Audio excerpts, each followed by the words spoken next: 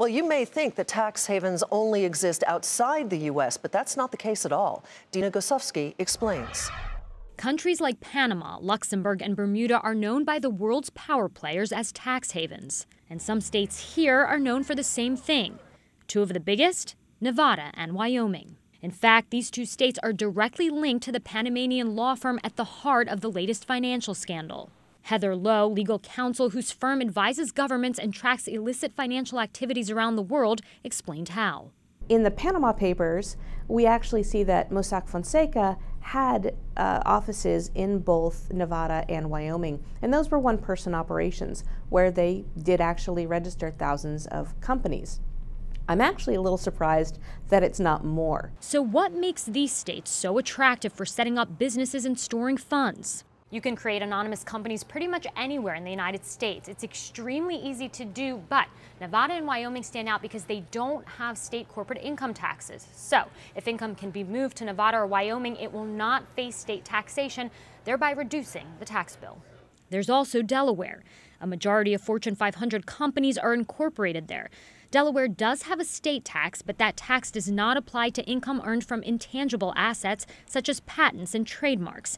Delaware also has a legal system that is friendly towards businesses. That's why Duke University accounting associate professor and co-author of this report, exploring the role Delaware plays as a domestic tax haven, Scott Dyring, said much of the appeal these states have relies on legal precedent. Nevada, Delaware, and Wyoming have gone to greater lengths to make the business formation process convenient and quick.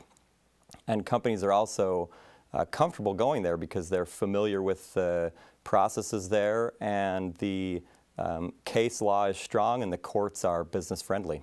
The idea of having an anonymous company is not nefarious per se, but of course if someone can be anonymous, they might be able to use that secrecy to move income around the world and possibly to hide it in bank accounts so that it escapes taxation from the government authorities. A 2012 CNBC documentary showcased how some individuals use shell companies incorporated in Nevada to hide their identities and potentially dodge taxes. Former Nevada Secretary of State Ross Miller weighed in. Anytime you have a volume of filings that we see in this state, second per capita behind only Delaware, you're going to have some bad actors and some people that are going to try to market your business statutes in a way that's inaccurate and promotes illegal activities. The trick is going after those individuals and holding them accountable. The Justice Department said it would be reviewing reports linked to the Panama Papers. But whether or not certain individuals will be punished remains unclear. I think the Justice Department's hands are going to be somewhat tied because a lot of this is perfectly legal.